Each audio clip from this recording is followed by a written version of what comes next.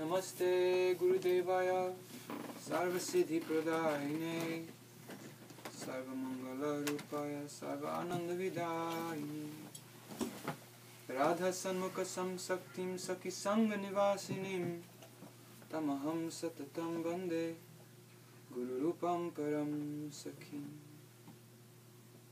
Radha Padashrita Sarve Gaura Kripa Prasadata Siddha Prema Rasa Magna Banditan Gaura Jivanan Vanchakalpatarubhascha Kripa Sindhu Vevacha Patitanam Pavanebhyo Vaishnavebhyo Namo Namo Abhira Palipati Putta Kanta Dasya Vilasati Balasavara Shirupa Chintamalam Sakti Samisto Matswanta Durdanta Haye Churastam Manamana Sabilasa Shirupa Chinta Savalita Sanshirādhika Dasya Tishtatu Iti Bhavaha Yam Pravajantam Anupetam Apeta Kritam Taipayano Virha Katha Raju Hava Putriti Tanmayataya Taravo Vinedu Tam Sarva Bhuta Hridayam Munimanatosmi Nityananda Namastubhyam Premananda Pradayine Kaloka Masanasaya Shijanagapataye Namah Navajjaladi Bhavana Vidana Kama Paragam Vichitra Gaura Bhakti Sindhu Rasa Bangalasinam Suragamarga Darshakam Vrajadi Vasadayakam Vajamyaham Gadadharam Supanditam Gurum Prabhu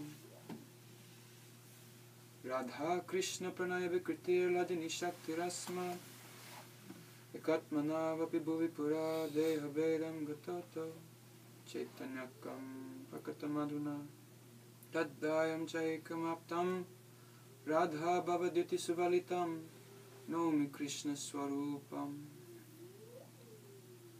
Keli Vihitaya Marajuna Banjana Sulalita Charita Nikila Janaranjana Lochana Nartana Jita Chalakanjana Mam Paripalaya Kali Ganjana Mahabhava Swarupam Tam Krishna Priya Variyasi Prema Bhakti Prade Devi Radhike Tvam Namanyaham Radhe Vrindavanadishe Karunamrita Vahini Kripaya Nija Padabjadasam Mahyam Pradiyatam Tambulapana Padamadana Payodana Visaradhive Vrindaranyam Maheshwarim Pratayaya Stosayanti Priya Prana Presta Saki Kurada Pikila Sankochita Bhumika Keli Bhumi Shurupa Manjari Mukha Stadasika Sangsvay Mukunda Murali Ravasavana Fularidvala Vikadamba Kakarambita Pratikadamba Kunjantara Kalindagiri Nandini Kamalakanda Landalina Sugandhira Nilena Me Sharanamastu Vrindatuvi Vrindai Tulasi Devai Priya Keshava Sacha Krishna Bhakti Pradadevi Sattvatai Namo Radhesha Keli Prabhuta Vinoda Vinyasa Vigam Vajapanditam Kripalu Tadakila Vishwavandam Shipurnamasim Shirsanamam Shri Krishna Chaitanya Prabhu Nityananda Shri Advaita Gadadhar Shivasadi Gaur Bhaktavinda Hare Krishna Krishna Krishna Hare Hare Hare Rama Rama Rama Hare Hare Hare Krishna Krishna Krishna Hare Hare Hare Rama Rama Rama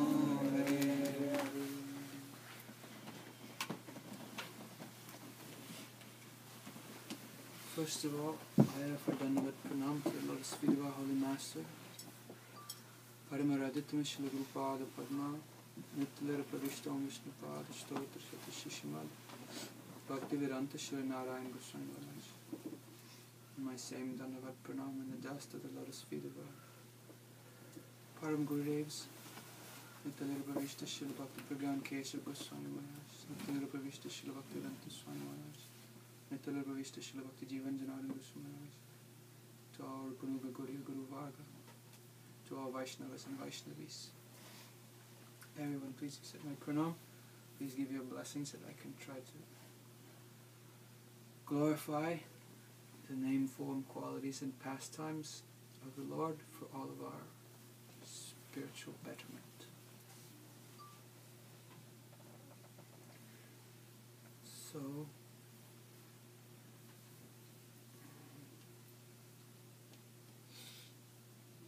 So happy to come. New York, I've been thinking about it a lot. Even being in Vrindavan, but thinking more and more about coming here. Especially, I got excited hearing about, we'll have a program in Hunter College on the theme of Bhakti, poetry in the Bhakti lineage. I got so excited about that I thought for the entire week in New York I just want to speak about poetry in the Bhakti lineage. How crucial, how essential it is, and how they're interdependent. Hare Krishna. Snuck in. Pure poetry and pure devotion. Completely interdependent. So, especially with the greatest poet of all time, the greatest Vaishnava, and also the greatest poet. Coincidence, is it? Sri Rupa Goswami Pad. There are college, university courses in Harvard and Oxford on the medieval devotional poetry of Sri Rupa Goswami. You can get like PhD degrees in the study of Rupa Goswami's poetry. Because he's recognized as being the absolute emperor of poets, even by mundaners, even by logicians and academics. They realize that this person's genius is unprecedented, coming from another place.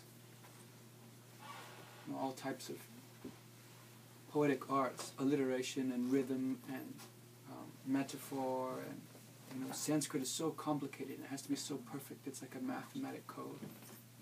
Computer programmers, when they want to go very deep into their computer programming, they actually have to use Devanagari script. They use Sanskrit because there's 50 characters, which is more than the 26 characters of the English alphabet. Anyway, don't want to go off course too much, but Sanskrit is the oldest and the most exalted linguistic, researchers are all completely in love with the Sanskrit language because it's so perfect and so beautiful. But it's so complicated, and you have to be like a computer programming mentality to do it. But Srila Rupa Goswami, with a little kopin sitting in the dust of Vrindavan and a little pen scratching on a palm leaf, he's working out in his mind all these complicated math problems of Sanskrit grammar, just as if it's nothing to him. Just like the way that he would breathe, the Sanskrit rules are following behind his conceptions. So we want to speak about him, but before Rupa Goswami came, there were other poets, and especially we start a little bit tonight with Bilvamangal, Shri Bilvamangal Thakur.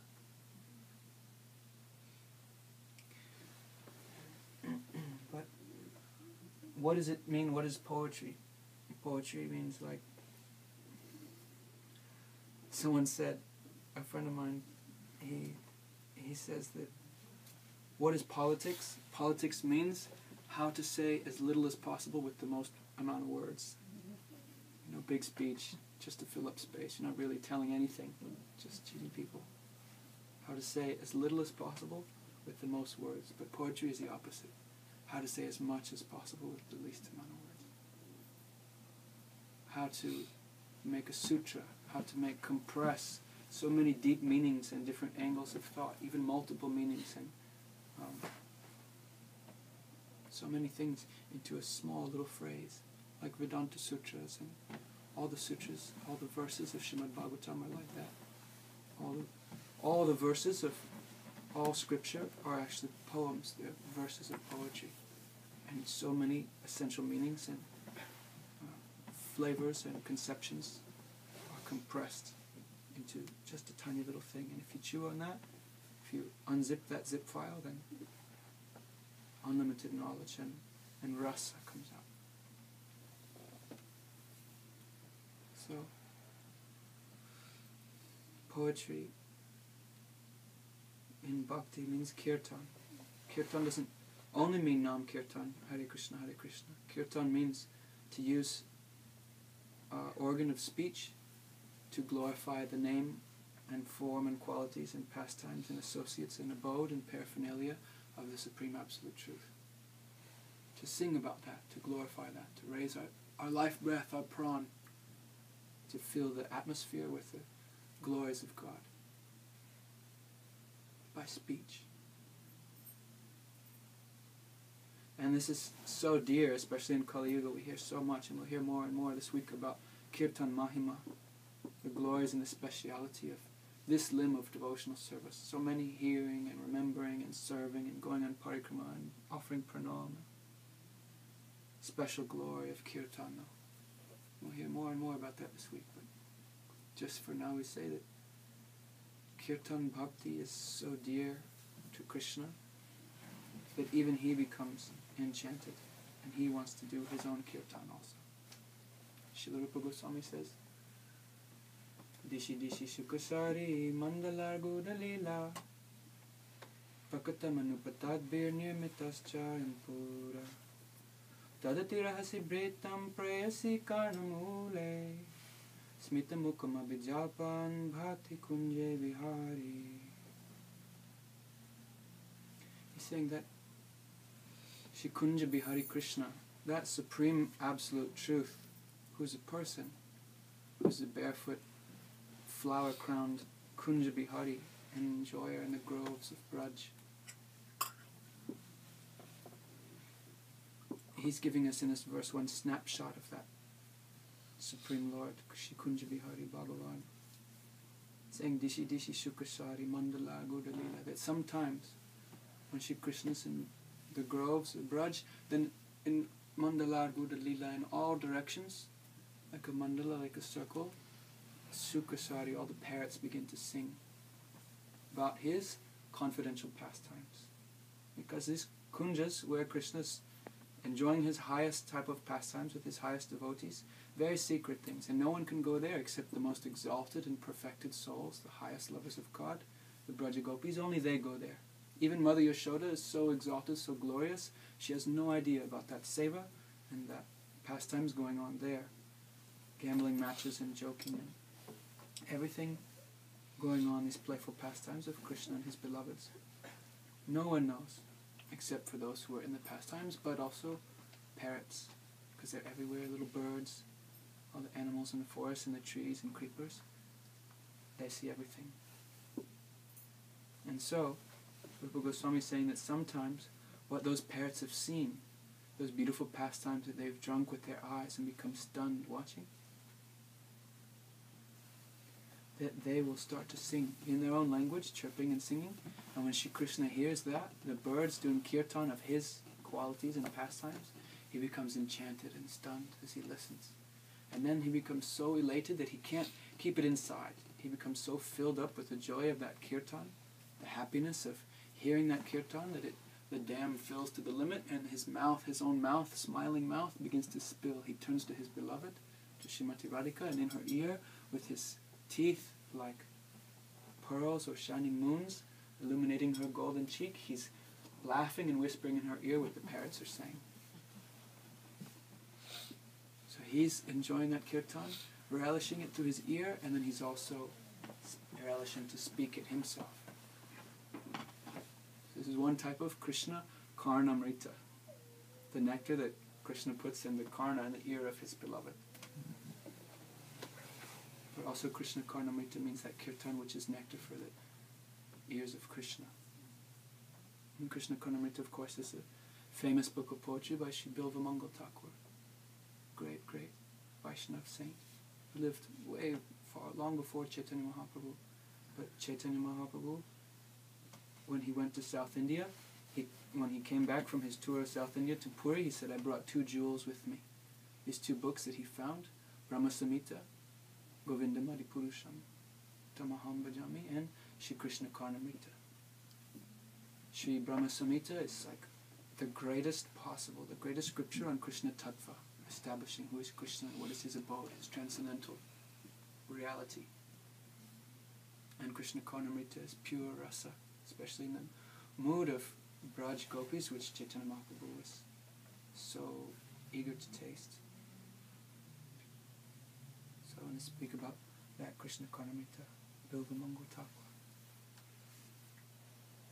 Bilvamangal Thakur in South India, on the banks of Krishnavedi River. He was a Brahmin, and he would meditate on one bank of the river, and after taking his bath and doing his Brahminical duties, oblations and Gayatri mantra, he would sit and meditate there. But across the river, on the other side, not so far away from where he lived, there was one house, the home, actually like a palace, of Chintamani.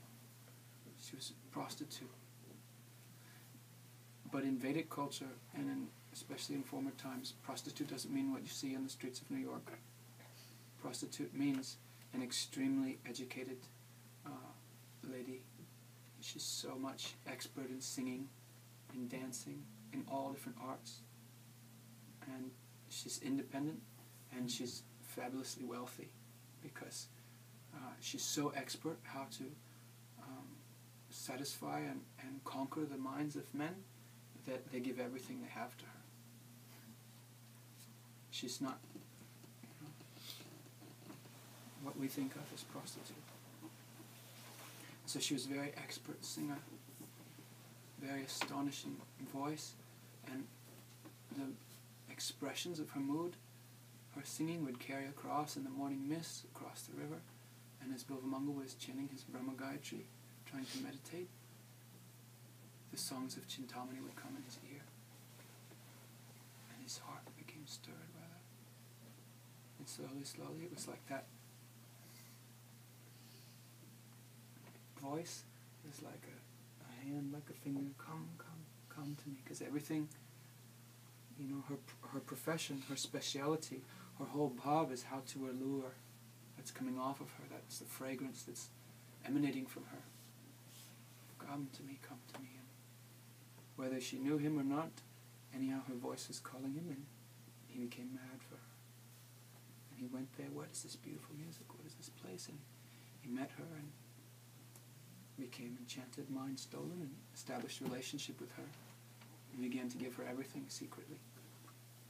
He was already married, he had a very chaste wife and so good family in his high dynasty, but he became completely captured by his so-called love for her, attachment for her, and the mellows she stimulated in his heart. And it came in due course that Bilvamangal Thakur, his father, became ill and left this world. And when they had Shraddha ceremony, Pinda, giving the last oblations for the father, all he could think was, I have to go to her, I have to be with her, I can't wait, I have to run. But he's sitting there doing his duty at the ceremony. But as soon as it's done, after Pinda, after oblations, you should go home and you shouldn't do anything else for the day. You just think about your departed one and pray for them and their destination. But instead he ran. As soon as the thing was over, he ran from there. Some say taking the sweets that were offered there as gifts for her. He went running to go meet with her. Couldn't wait. But big storm came. So much rain, heavy rain was coming. It was flooded, streets were flooded and cold. But he was so absorbed in her, so much, his mind so captivated by her. Two things were burning in his heart: eagerness and absorption. Utkanta and Avesh, you mentioned last time we were here. These two things, eagerness and to be absorbed in the object for which we're eager, this is actually what we need for bhajan, for spiritual life. But that such intense, passionate longing he had fixed on Chintamani, so that he didn't feel the cold, he didn't feel the rain, he didn't feel any discomfort, inconvenience. All he knew was her and running. And he came and the river was so flooded, and now it's late and pouring rain and storm and no boatman. He's saying, how will I cross, how will I cross? All obstacles, he's like on a horse galloping over them, not dissuaded by anything. And he saw there, floating in the water, there was actually one corpse had been thrown. And he held on with one arm to that floating corpse, and with another arm, he swam across the river. And because the river was zigzagging like that, one bank to another like this, so easily, almost the current pushed him like that. And he was thinking, Chintamani cares about me so much, she arranged this float for me. She arranged a way for me to come to her. He was so absorbed in her, he's thinking, she did everything for me. She can't wait for me to come. And he came to her house, and now it was late, and the door was closed, the gate was locked, and it's pouring rain, and too much thunder and sound. He can't call, she can't hear. And so he looked and saw one rope hanging there from the wall. From a hole in the wall, a rope was coming out. Oh, look, she's so thoughtful. She has to close the gate to protect from thieves because she has so much wealth, but she knew I would come. And so just to increase my eagerness, she made this rope for me. Really, it's a big black snake coming out of a hole in the wall, but he caught hold of a deadly serpent and began to scale the wall. And just when he got to the top, it was so wet, and the snake slipped, and he tumbled from there and crashed into the discarded pots, and big noise. And the lights came on. What is that? What is that? And maidservants came out with a lantern and Chintamani covered with a blanket over her head. What is that? They came and saw, oh my God, it's Bilva Mongol. Unconscious, fallen in the mud. They brought him inside and put him on the couch. When he came to consciousness, he opened his eyes and saw the face of Chintamani. Oh, my beloved. But she shook her head in disgust. My God, for this body, which is made of blood and bones and full of stool and urine, how you become mad, how you're so crazy for this bag of flesh. She was a prostitute by destiny. Her destiny had pushed her that way, her karma, her association. Anyhow, she'd gone that way. But in her heart, still she was faithful. Still she was a devotee. She believed in Bhagwan. And so many of the songs that she sang, they were actually devotional songs. So she knew some tattva. She wasn't an ignorant person. And when she looked at him, she shook her head and she said, this is my shame. How I've ruined your life. Brahman, raised in a good line, good family, and look how you've become degraded because of me. Because of my profession, I've ruined you. I'm ruining society. She said, alas, Krishna's a greedy person. He's so hungry for love and affection. If you would give him even half, even a quarter of this eagerness and absorption that you have in my flesh-bagged body, if you would give him even half of that much attachment and earnest longing, oh, you would be so high, saint. You would be so exalted. Because to advance in spiritual life doesn't mean just how to learn to follow the rules, how to give donations, how to be submissive to the authorities. Advancing in spiritual life depends entirely on our personal desire to be with our beloved. I want to be with you. I want to come to you. I want to know you. I want to love you. I want to please you completely. I want. That's the basis of spiritual life. Sri Ramananda Roy told Sri Chaitanya Mahaprabhu that Krishna Bhakti Rasa Bhavitamati Kritamyadi Kutopi Lapite Tatta Loyam Api Mulyam Ekalam Janma Koti Sukritya Nalabhite.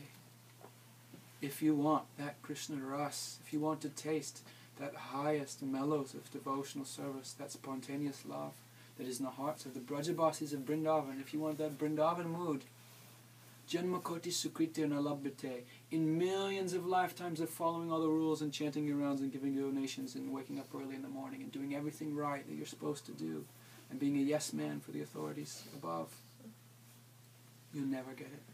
Not ever. There's one price to enter that realm.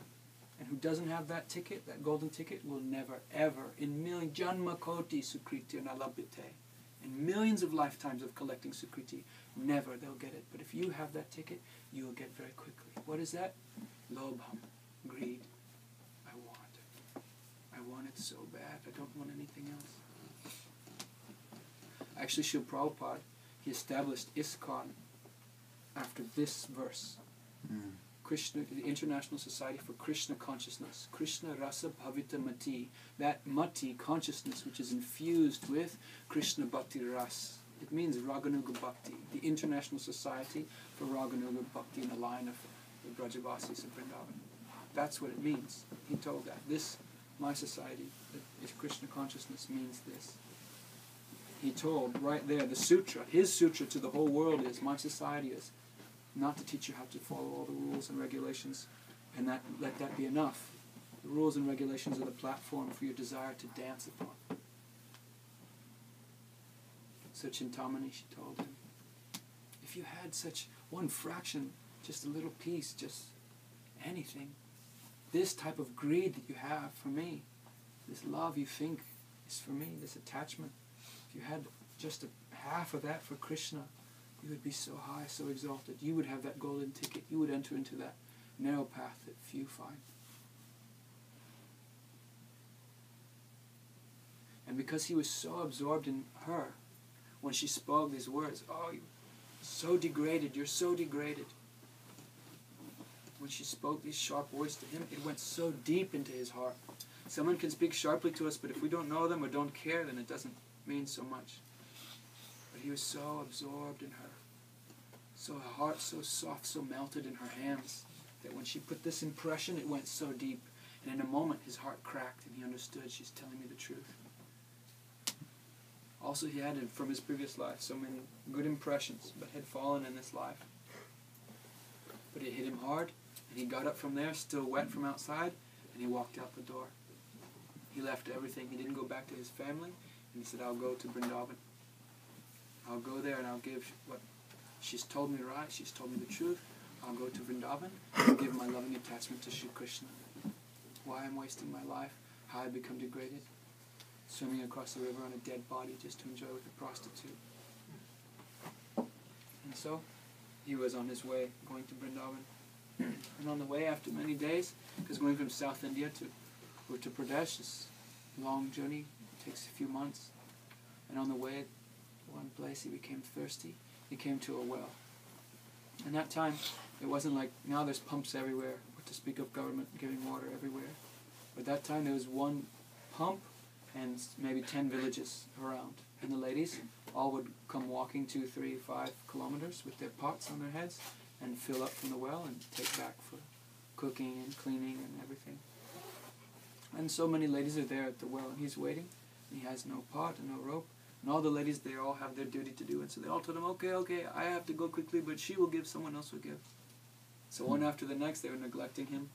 And he was sitting there at the well. And finally, when all had gone, who's the lowest on the pecking order? The youngest new wife. You know, all the senior ladies, they get to go first. And then after they'd all finished, there was one young girl left, just married, new bride. She said, I'll give you water. And she, as she was leaning to put that pot in, oh, Bilvamangal, he noticed her beauty. And as she drew up the pot of water, he was watching her. And when she poured her pot, he held his hands like this, and he drank from his hands and drank with his eyes her beauty. She saw him, and she noticed by his body language and his eyes, this sadhu is not proper. Something not right about this person. She could see he wasn't proper, and so she left. But she looked over her shoulder, and he was following behind her. He thought in his mind, my God. As he was going, he noticed, my God, look, my feet are going by themselves.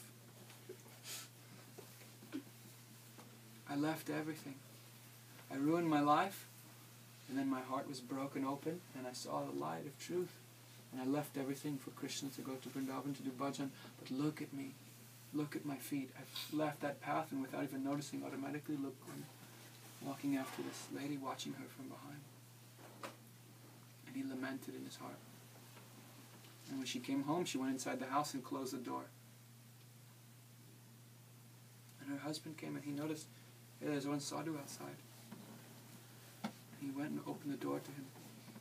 He said, Maharaj, can I help you? Can I give you something?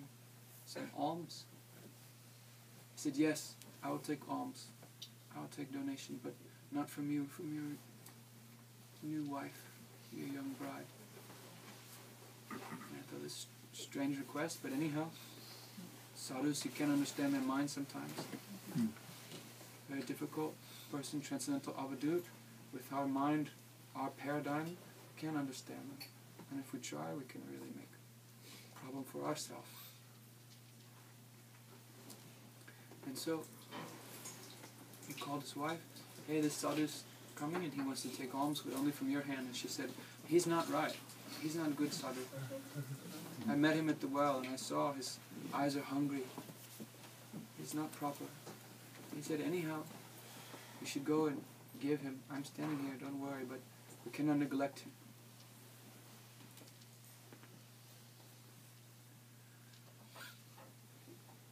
So he went and she said, yes, Maharaj, what can I give you? He said, I want your hairpin. Okay, another strange request from a strange person. She took out her hairpin, and he, 2 pieces like this, and he broke in 2. He said, oh, my eyes, you're the cause of all my trouble. If I didn't have eyes to see the beauty of this world, the beauty of these ladies, then I couldn't become attached. I couldn't become entangled. If I didn't know where there's no bamboo, there can be no flute. So burn down the bamboo forest and no more flutes. So, oh my eyes, this is your last I give you now. You drink as much as you want. You look at this beauty, it's the last time you'll see. And he looked at that girl in her eyes and she said, what is he doing? He's a strange person. And he took these 2 pins and punched out his eyes. And like a syringe, he was spraying blood from his eyes and he fell on the ground. Ah, Krishna, ah, Krishna. Ah, Karuna Sindhu, O ocean of mercy, O friend of the fallen.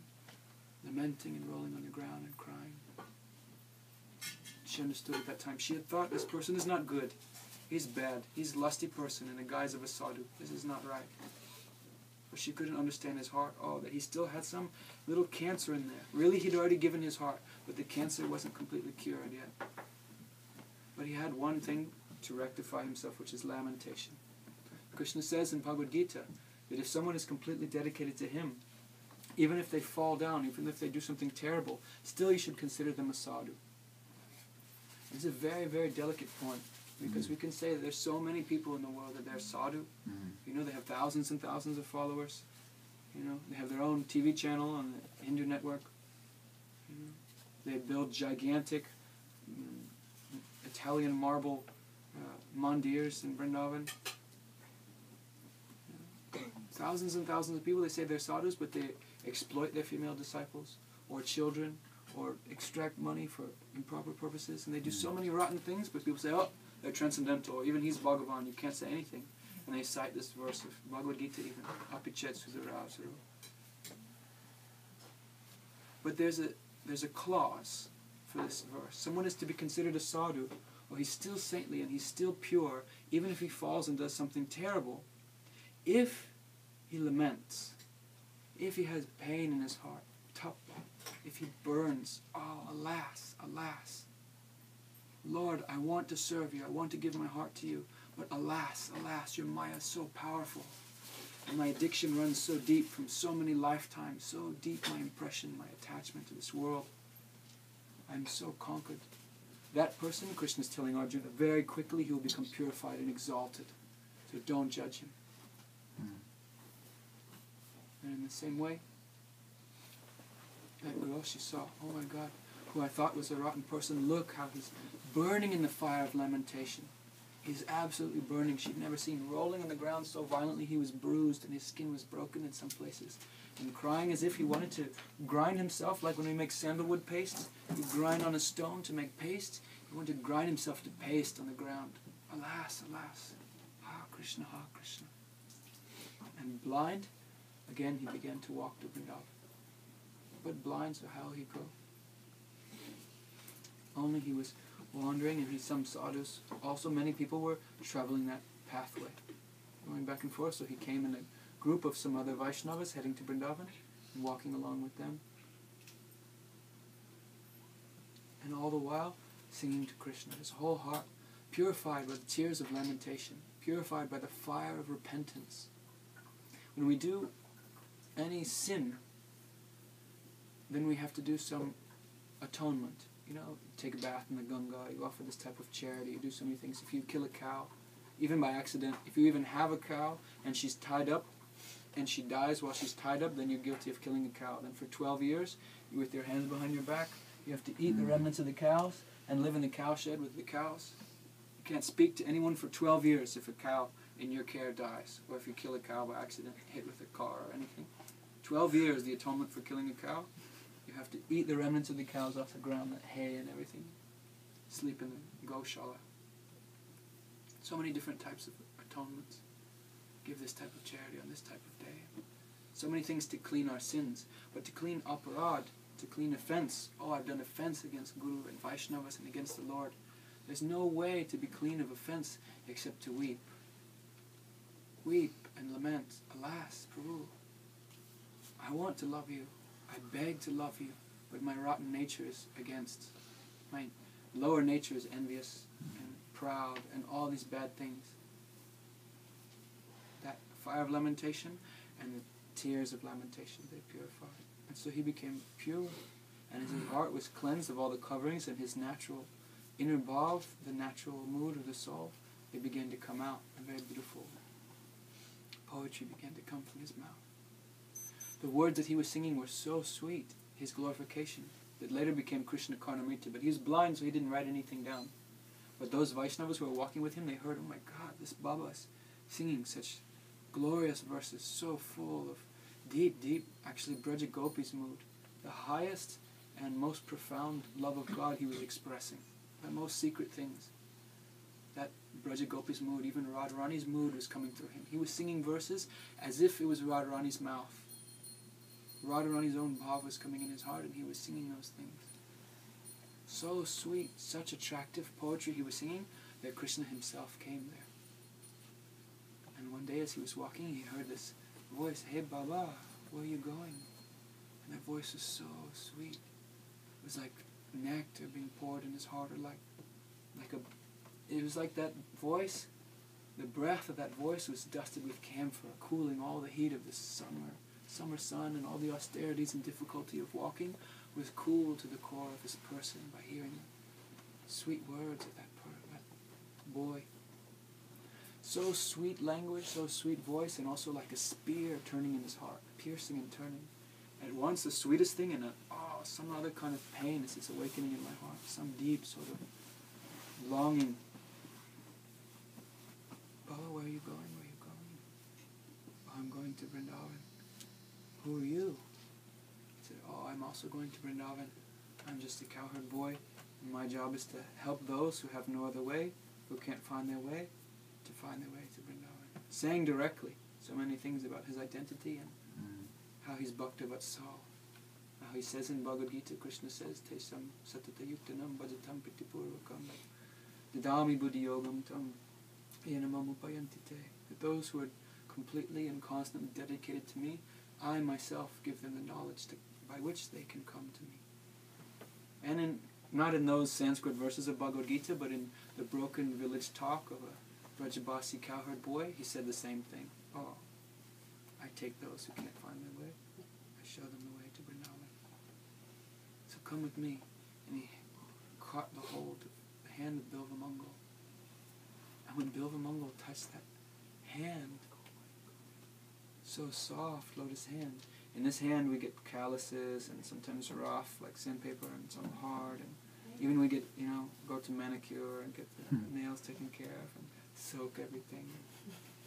So many creams and lotions and so many things we try to do.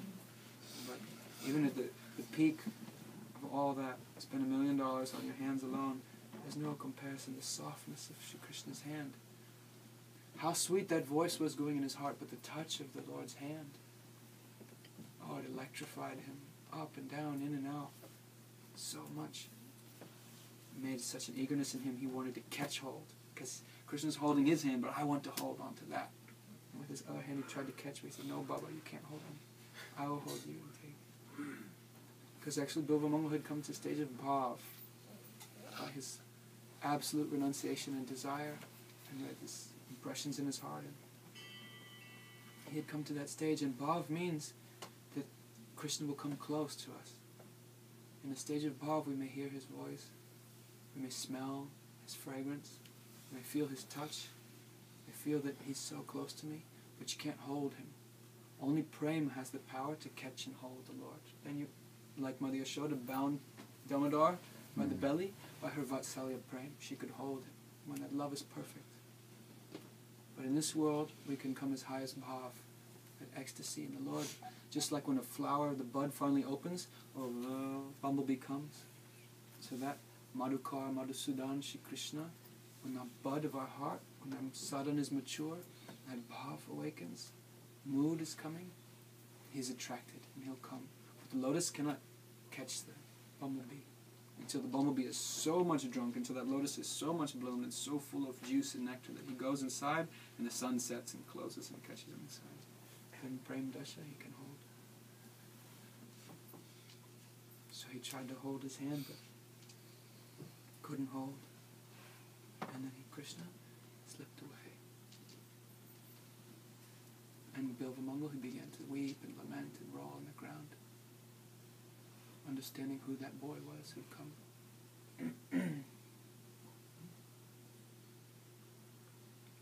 And in that time, in that lamentation, in that pain of separation, which is particularly acute after meeting, Guru Maharaj would say that who knows the pain of separation?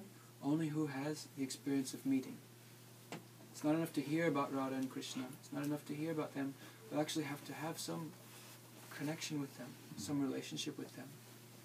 And then losing that, then separation comes. That fire blazes forth and that bhav becomes fully blossomed, fully manifested, sudipta, fully blazing. Just like if we have gold raw from the ground and you put in the furnace in blazing heat and it burns away the impurities and then gleaming pure gold comes out. So in the same way, to make our bhav perfect, to transform bhav into prem, Shri Krishna, he puts the sadhak into the furnace fire of vipralamba bhaja, deep separation mode. So Bilvamangal, so many verses he began to sing, and in particular he sang one, Kamaniya Kishora Mugdha Morte Kalavenu Konitadritananendo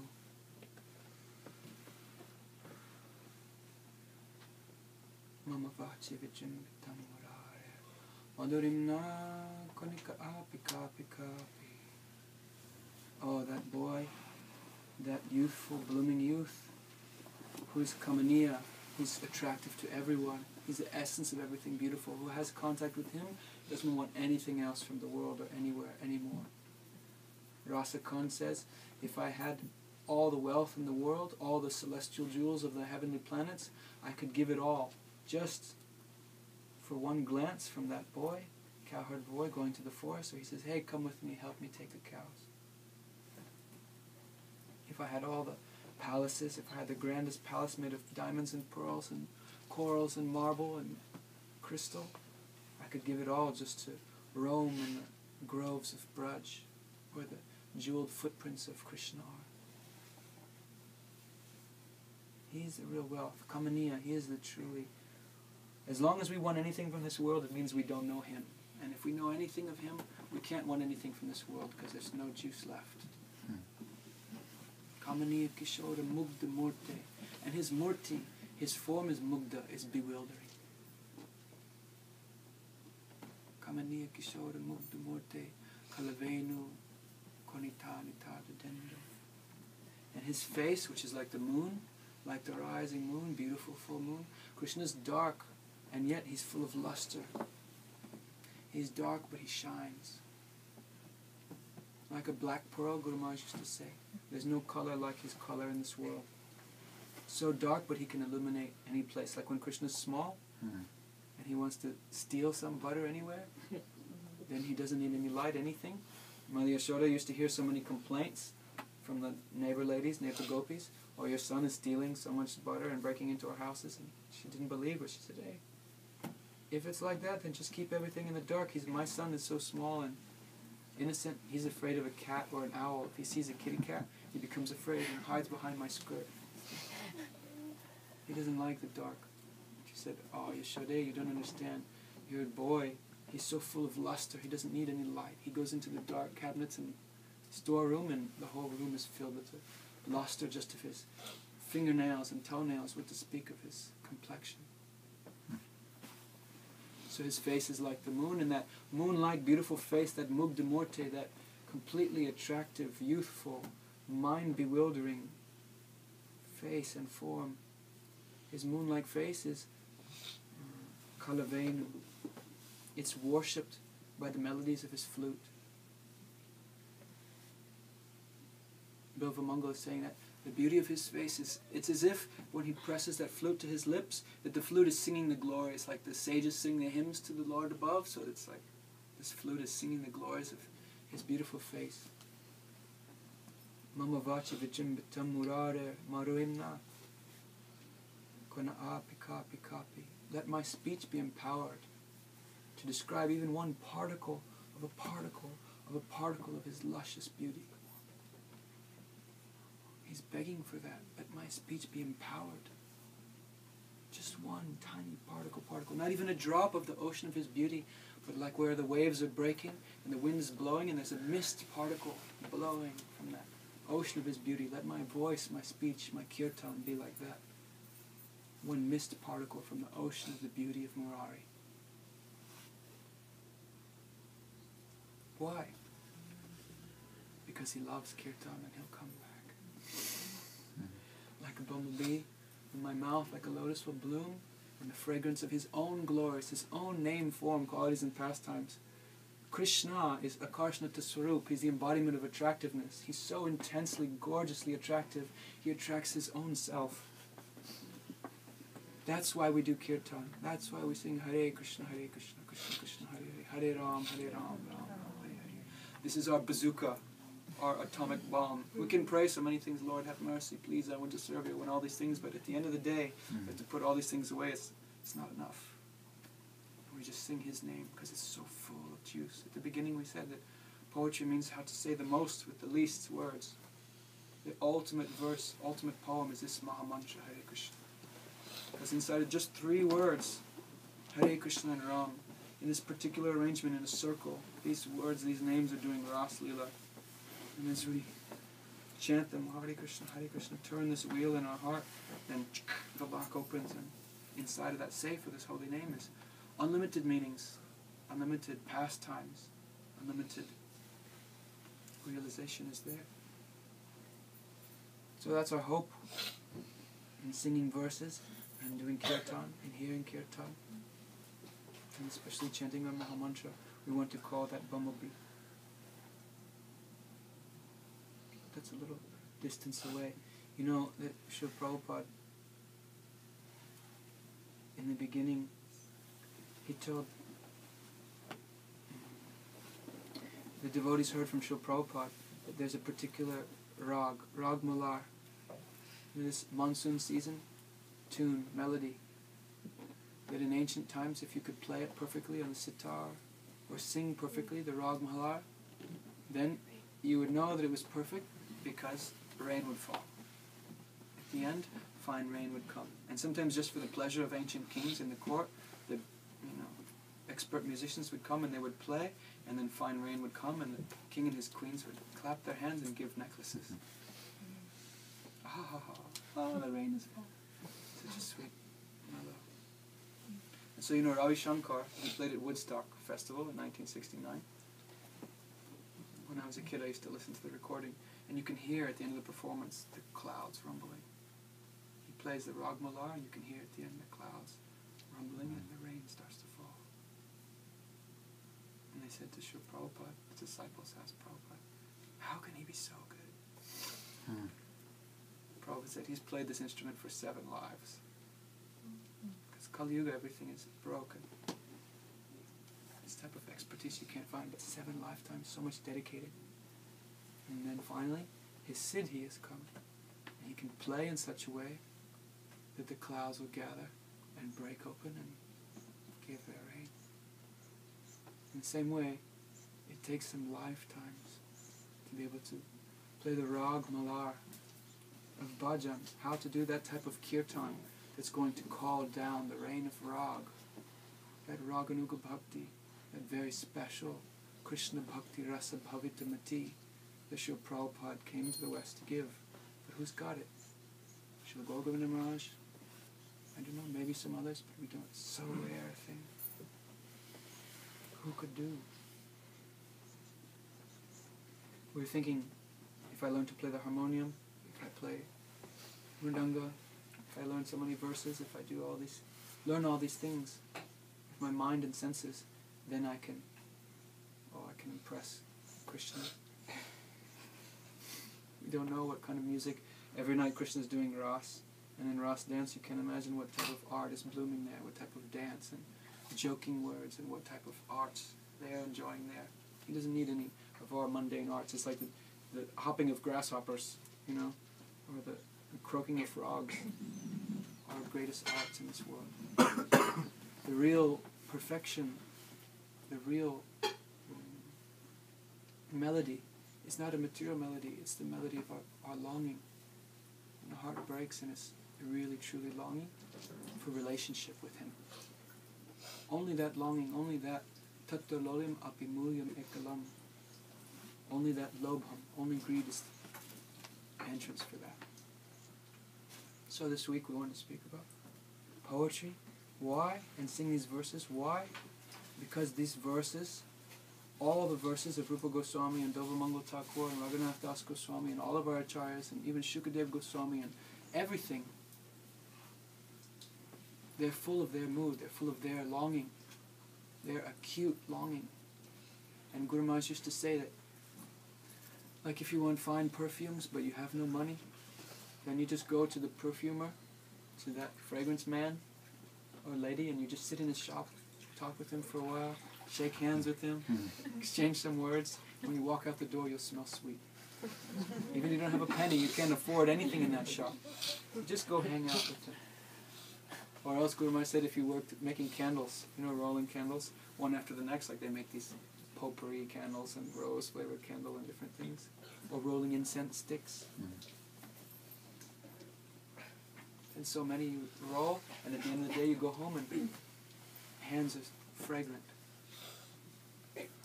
You didn't burn any of the incense. You didn't light it. Didn't have a match to do it.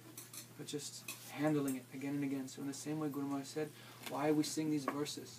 Why this is such a crucial part if we look at the Sad Goswami Ashtakam. What are the Sad Goswamis doing? What are our acharyas doing? They're wandering through Braj Mandal and they're singing verses. Hey Radhe Brajadevike Chalalite Hey Nanda Suma Kuta. They're singing verses. Hey Radharani, hey Krishna, where are you? Where are you? Gauda Shamatame Me Pritame Rupe Kadaham Bhaje. Oh, you golden and black, beautiful divine couple, when will I worship your beauty?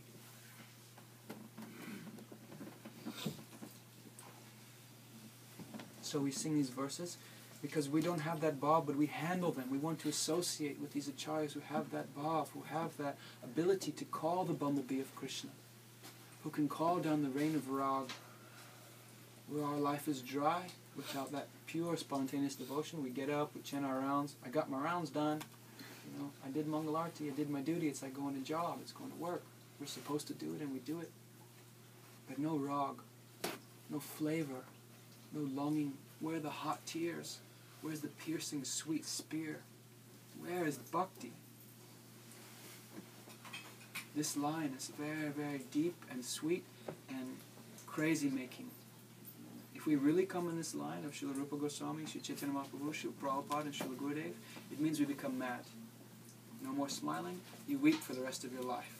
And roll on the ground, not knowing that your body is blowing around like a leaf in the wind. Srila Rupa Goswami, Srila Raghunath Das Goswami says that just like a vine, you know, if there's a tender creeper in the breeze, a fine breeze can make a vine dance.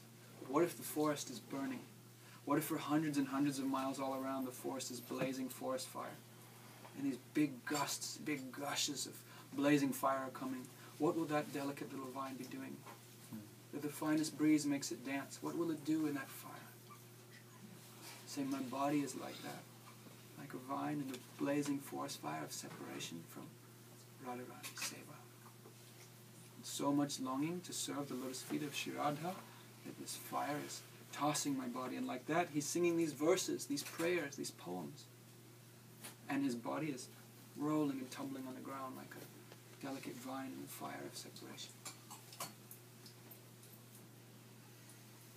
And by that type of longing, that type of absolute, one-pointed, exclusive desire, forgetting everything else but the hope to serve the lotus feet of the divine couple, then Shri Krishna cannot resist and he comes. And the next thing you know, there's a soft hand in your hand. There's a sweet voice in your ear. Maybe there's a cheek on your cheek. And everything changes. Relationship is established. So we sing these verses because these verses have the power to call Krishna. We don't have, but Rupa Raghunath have, Narottam Thakur has, Shri Gurudev, Shri Prabhupada, they have. Not only to call, but to catch and to hold and to give to us. So poetry is so crucial. So many things I want to say, but time isn't there. We have a week just to try to touch one mist particle from the ocean of the poetry of bhakti line. So I'm also praying, taking, even though I have no prayer, my heart is dry, taking the remnants of Shri Bilva Mangal. I'm praying, Mama Vachi Vichimbita Murare Madarimna Kwanika Api Kapi Kapi. Let my voice be empowered to express even one particle of a particle of a particle of the luscious beauty of Murari. Hoping to attract him, hoping to attract myself to him, hoping to attract you to him. This is the essence of our practice. If we can get a little greed, a little bit of urgency. Urgency means an urge. I have an urge. I'm being pulled, pushed from the heart. Not just, wow, that's so fascinating. When's Prashad?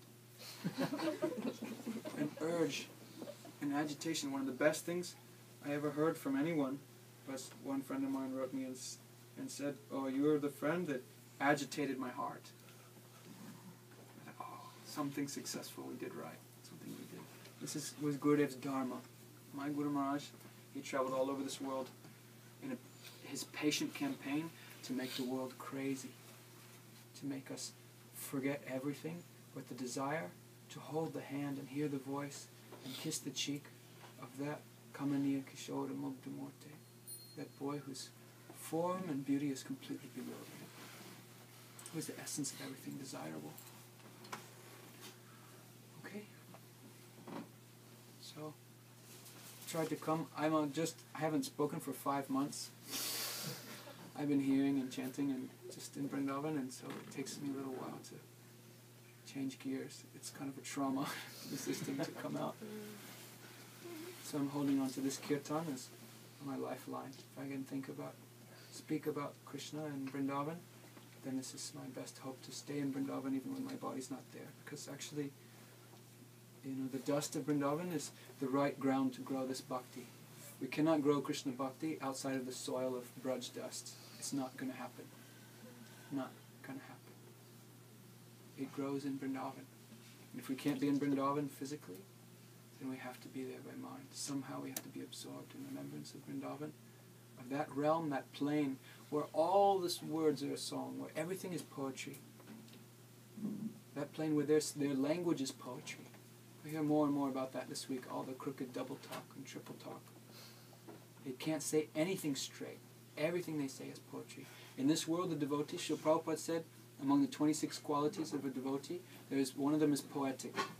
To express the mellows of pure devotion, one must be poetic. You cannot express the mellows of love of God without poetry. Therefore, poetry is necessary. So sweet and so attractive. Sometimes the devotees, they come together and they share their poetry like Rup Sanatan.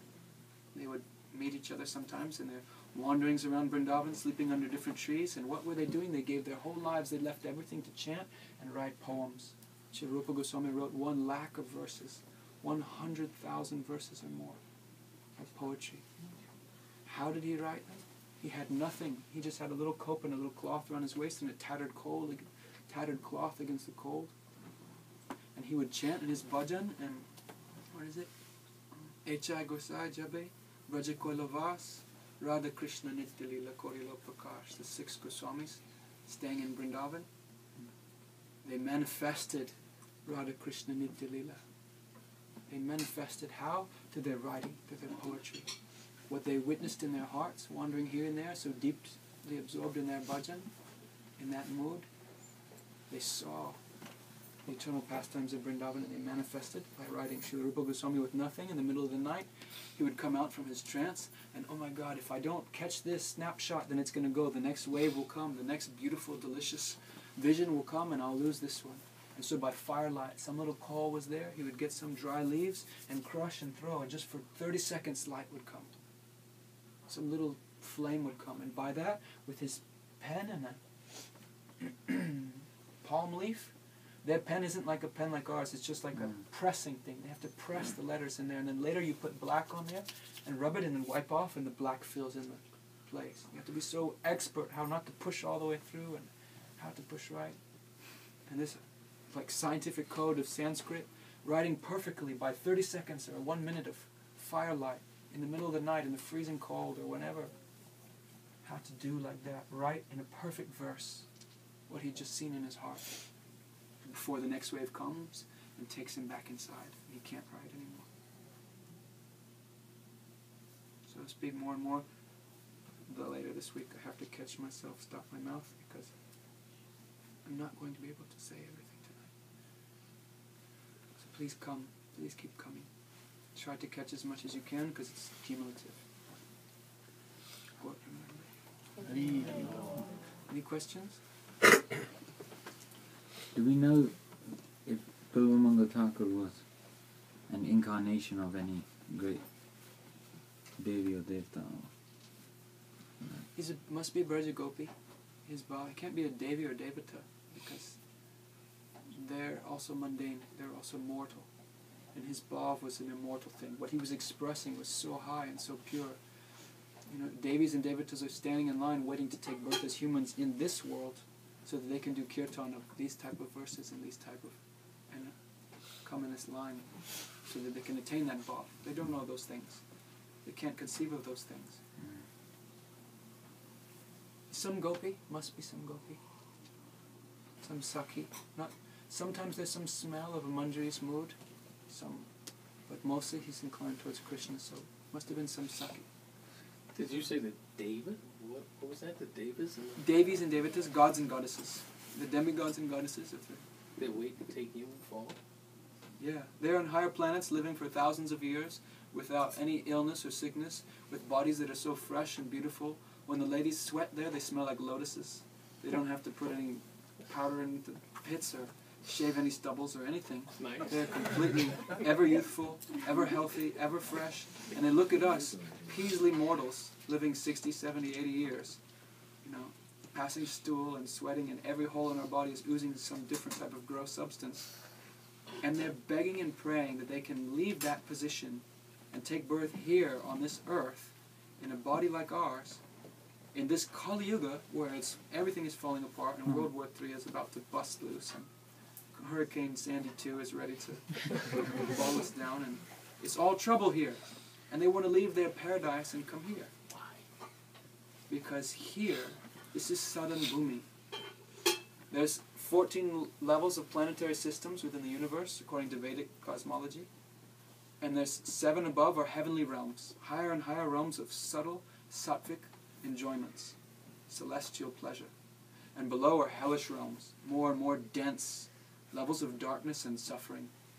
Who does really good, materially good things, they go up and enjoy, and who does really bad things, they go down and suffer the reaction, and like this, we're like a yo-yo going up and down. But equilibrium, the perfect balance of pleasure and pain, is the earth planet.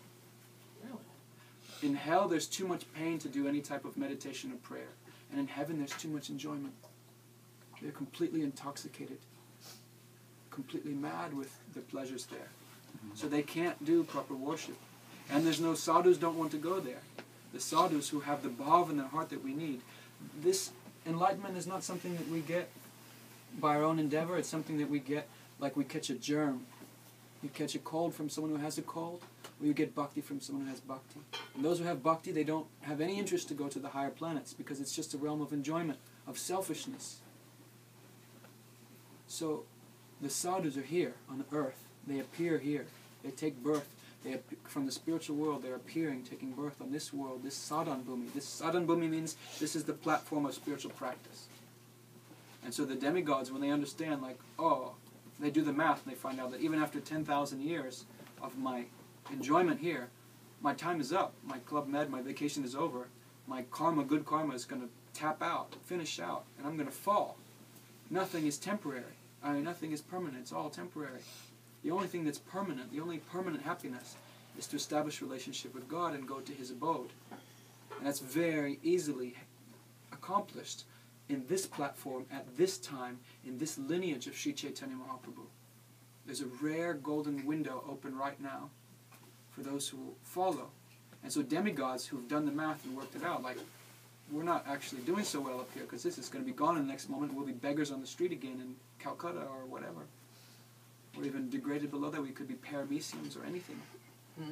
They want to take birth as humans on earth and do bhajan. So this fits with the story you just told us. The man is down here and he's trying to get back up. Interesting. So by doing that and getting it here, he can go to the abode of Lord Sri Krishna. He can't do it anywhere else. Right. Wow. Nice. This world also happens to be where Vrindavan is. Krishna has manifested, he's opened the veil, he's opened the curtains, and he's Durgata Gatana Vidaktari. He's that person who, because he's God, he can make the impossible possible. And he's taken the spiritual, transcendental abode, the spiritual world, and he's manifested it here in this tiny little, the unlimited spiritual world of Goloka Vrindavan, he's manifested on the earth planet, which is a tiny little ball in a tiny little universe. So within India, in Uttar Pradesh, within 84 square miles area, is another dimension. That's called Vrindavan. And that dust of that place, like, have you ever heard of Chintamani? This jewel that can fulfill all your desires? Every particle of dust of that Vrindavan in this world has the power to create millions and millions of Vaikuntha planets. So if it has the power to create millions of Vaikuntha planets, it can fulfill the spiritual desires of one peasly, tiny little jiva like me. So we go to Vrindavan, we touch the dust of Vrindavan, and while touching that wish-fulfilling dust, even one piece of that dust, and praying, we have hope that the impossible can be possible. That someone so fallen and degraded and selfish and rotten as me can attain the highest and purest, most exalted love of God that can actually conquer and control him. And the last thing, you said, is that chapter 9? Even if one commits the most abominable action, if he's engaged in devotional service, he has to be considered saintly? Is that how you were putting it? Huh? Is that the Gita verse? Yeah. Okay. I have to read that and read the report, okay. It's very, very subtle point and very deep. But the linchpin, the most critical thing is, that person, if he's really a sadhu, if he's really truly from the heart engaged, then he will lament for his fall down. Absolutely. But if someone falls and they deny it, no, I will still be guru, I will still, lead others, I will do like that, this is not a good sign. They're not coming under that shelter. We cannot judge that person who has an accidental fall down, but someone who has a habitual addiction and no repentance. Because if we repent and weep and pray, Bhagavan will cure us. He won't remain addicted. He will satisfy our longing to be healed. Like John Coltrane, he was a heroin addict. You can't escape. It's very difficult, especially there was no methadone in his time. He was so mad, so much destroyed by heroin. But he had come in, by good fortune, he was born in a dynasty of ministers. So his father and his grandfather, he'd heard so much spiritual knowledge from them. And so he knew to turn to God. And so he went to a cabin in the forest and just cold turkey cut his habit. And you go mad. You go completely sick and hallucinations, and it's like a hell to come off of heroin. And you can die, even just from the sickness can kill you. But he prayed, Lord, if I survive this, if you take me out from this, then I promise I'll dedicate my art, my gift that you've given me to make music, to glorify you and make people happy. And so he did that. He made it. He came out the other side of that dark night. And on the other side, the first thing he did was a love supreme, a love supreme. Mm.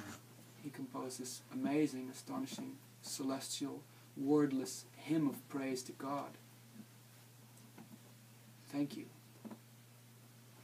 So, if we want, if we lament, if we're ready to suffer, the pain of regret, if we can give up our pride and have our pride be crushed, then we'll be healed. Then that person is apichet sudharachara. That person is saintly even though he maybe do something wrong. But the person who doesn't lament, who doesn't take the medicine, who doesn't open himself, they don't come in that category. Thank you. Did Bilvamangal Thakur, did he live a long time? We hear that he lived a long time. 700 years? Something like that. It was a long time ago also, and it must have been a previous age because it's ancient history. He lived a long time. He went to Vrindavan and he stayed there, especially at Kaliya Daha, the lake where Krishna danced on the hoods of Kaliya. His bhajan place is there. So then it was in Kali Yuga though, his... I don't think so. Oh. I haven't heard of anyone. But it was after Krishna's appearance only 5,000 years ago? No, Krishna's... the Vedas were written so long ago. Ancient. But in there, the Vedic sages, the verses of the Vedas are saying, we've seen so many, after they've described the worship of so many demigods and so many things, they say, we've seen so many demigods and devas and devis, and they all come and go, but there's one playful, barefoot cowherd boy who always remains the same. He alone is eternal. So that he's eternal, Krishna manifests from time to time. Bhagavatam manifests from time to time, but like Valmiki, he wrote the whole Ramayana before Ram appeared. Mm-hmm. So because the swarup of Bilvamangal Thakur was Brajbasi, as he did his sadhana and became perfected, it came out and he was calling for Krishna. So he could be wandering in Bharatvarsh in India towards the place that later Krishna would appear. But he was wandering to that place thinking Krishna's there. But that place is always It's always the same. It's always there. Even when the universe is destroyed, it's still there. It's covered and uncovered at different times, but it's always there.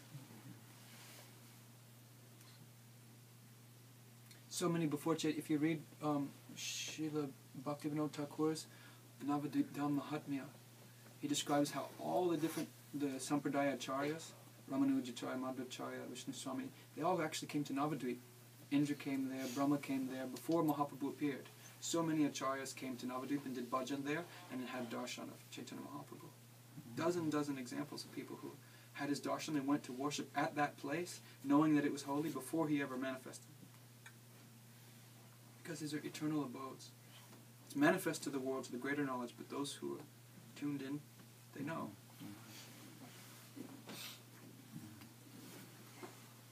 Okay. I'd like to thank Prabhuji for coming, and tomorrow's program will be in Pramila Didhi's house, which is on 109th Street and 101 Avenue. I forget the exact house number, but I'll find out afterwards and I'll let everybody know. And then Friday will be in Jackson Heights in Lalita and Krishnada's house. Saturday will be in New Jersey, then Sunday again in Pramila's house. And Sunday evening I need to get confirmation. I think there is confirmation. But Sunday evening in the 101 Avenue, 111th Street temple, the Krishna Balaram temple. Oh, that would be nice. And then Tuesday will be in Hunter College. So Monday is the only one open. So if anybody would like to host a program there. Did you care to hold a sing yesterday, today? Say that again? Poem? Yeah, I called. He can't do it tomorrow. He's doing construction, they're not doing any programs. Oh, okay. So thank you. Okay, little kirtan.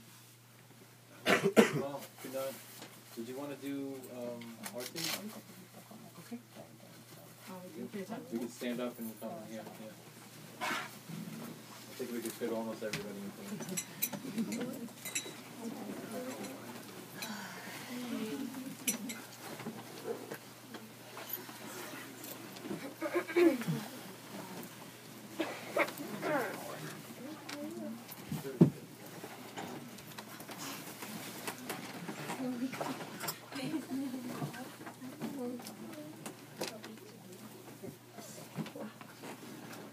What's your name again, Paul? Dominic.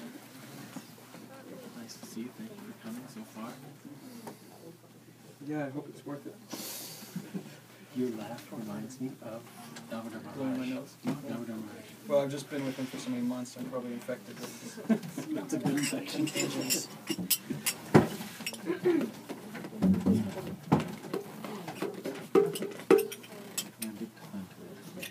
I forgot. Remember the chords. Not today. I'm glad you made it. I'm sorry.